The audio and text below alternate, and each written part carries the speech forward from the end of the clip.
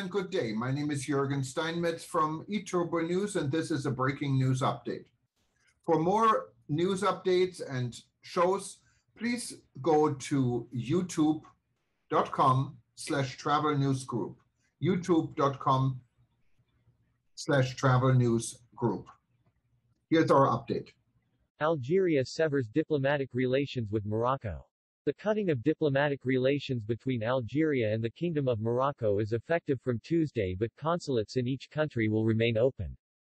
Algeria cuts diplomatic ties with the Kingdom of Morocco. Diplomatic break between Algeria and Morocco is in effect immediately. Algeria and Morocco have had strained relations for decades. Algeria's Foreign Minister Ramdan Lamamra announced today that the country is cutting diplomatic relations with the Kingdom of Morocco. Algeria has decided to cut diplomatic relations with the Kingdom of Morocco from today, Lamamra said at a news conference on Tuesday, adding that the diplomatic ties break is due to the neighbor country's hostile actions. The Moroccan kingdom has never stopped its hostile actions against Algeria, the minister said. The minister also cited Morocco's support for observer status for Israel in the African Union as one of the catalysts for the decision.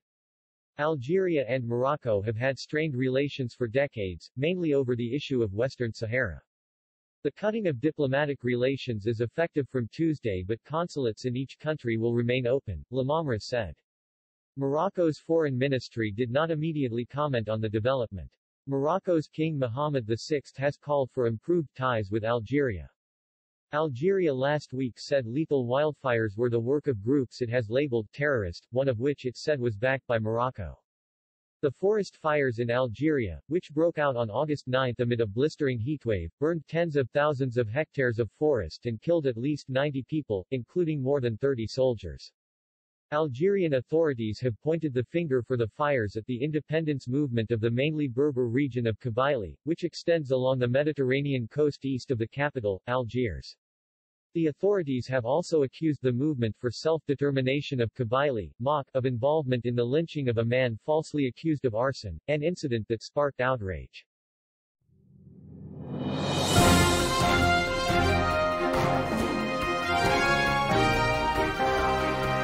Thank you for listening to our news update. There's more on youtube.com/travel news group, or you can read us, of course, in going to our news portal at eTurboNews.com or travelnews.online.